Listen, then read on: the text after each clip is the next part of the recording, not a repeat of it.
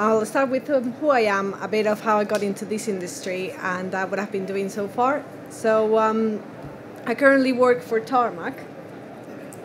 Please buy your asphalt, not FM Conways. And I've been with Tarmac for about 3.5 years. I've moved roles a couple of times, but it's been quite good. But I'll go into detail lately. I wanted to talk about how I got into the industry. It all started when I was sort of about this height, and there was this massive spaghetti junction near my city, and I remember going through it, driving past it with well, obviously I wasn't driving, my parents were driving, and I remember thinking, God, this looks so complicated. How do you know where to go? How do you know which exit will take you where, and how does it all connect? So that sort of started spiking the sort of things I wanted to get into, to understand things that looked quite complicated, but that then made a lot of logic once you got into them.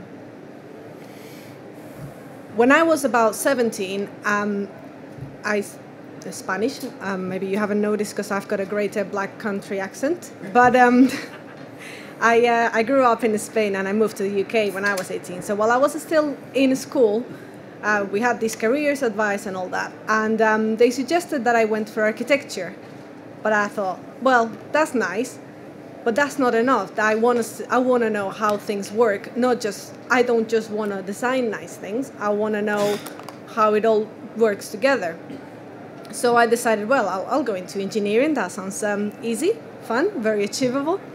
It was achievable. It was fun as well, but it wasn't very easy. At the time, I was also taking extra English lessons, and the director of the learning center I was in, she was Irish, and she suggested going to university in the UK, which I come from a really small town, so it was quite some thinking outside the box. My mum loved the idea. My dad hated it. But you know how this works. The woman gets away with things. So I moved to the UK to study. I went to Liverpool for 4 years, and I did civil engineering. I remember going to my first lecture, and I didn't understand a single word. I mean, you go to Liverpool now, you're British, you go to Liverpool, and it's so complicated. It's still really complicated to understand. So imagine me that my English was poor, and I wasn't sure what I was doing. But I pushed through it, and I carried on going to lectures. It started getting a bit easier, believe it or not. And after a while, you know, the end of the year came, and exams went well, and it was like, well, I could do this. I could stay here and stay for longer. My English was getting way better. My grades were good, so I carried on. A couple of things that happened that were quite funny, that happened while I was in university is obviously engineering is a very male-dominated industry. I mean, in this room, there are 4 women. So, you know. So I remember, one of the things I remember the most is while I was in university, a guy I was studying with came to me and said, oh, you know, for being a girl and for being foreign, you're doing really good. And I said, oh, thank you very much. So while I was thinking, bloody hell, you're really rude, aren't you? But he thought it was a compliment. So there you go, a bit of male thinking for you.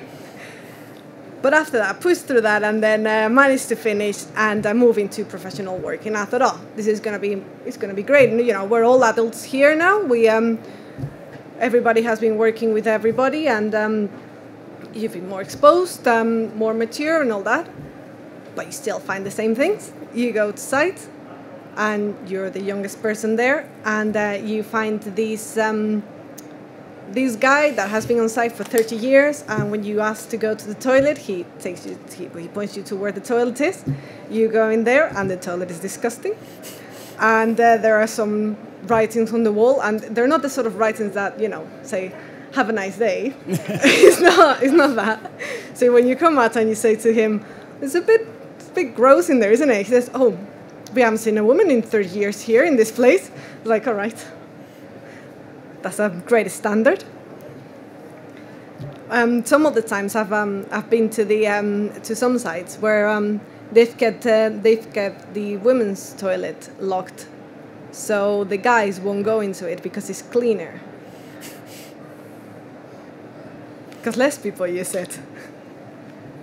But other than that, one of the things I really like about working in this industry is I get to go to meetings where I'm usually the only woman there, and I'm like 15 years younger than the next youngest person, and I still get to sit there and to tell things and to express what I know.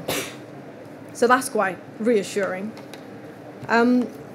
So I'll explain a bit what I do. As I said, I work for Tarmac. I'm a design support technologist, which probably doesn't mean anything to any of you. It's just some words. I'm a materials specialist, effectively.